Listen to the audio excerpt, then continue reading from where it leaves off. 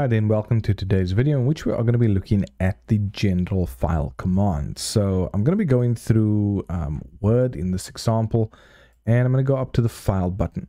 So folks, what you can see here are the typical options that we see under file.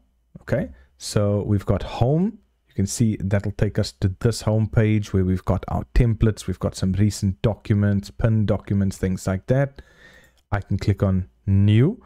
That takes me specifically to either a new blank document or a new template of any kind.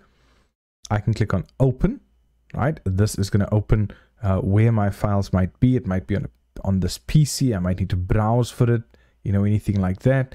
Then I've got my other options like info. So info on this particular document. I can see who the author is. I can see the properties of my document.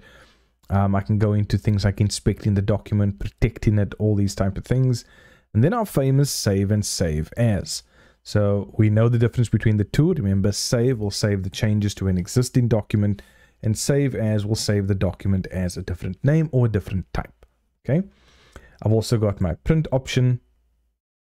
I've got a printer active, which I do. So it'll come up there. It'll tell me what print is active. Give me a whole lot of options here as well. I can also share this document, you know, whether I'm presenting it online, posting it to a blog, sharing it with people, emailing.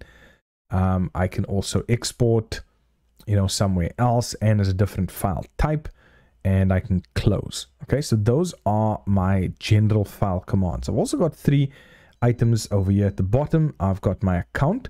This relates to my product information, and I've got my see, where do I go again? I've got my options, sorry.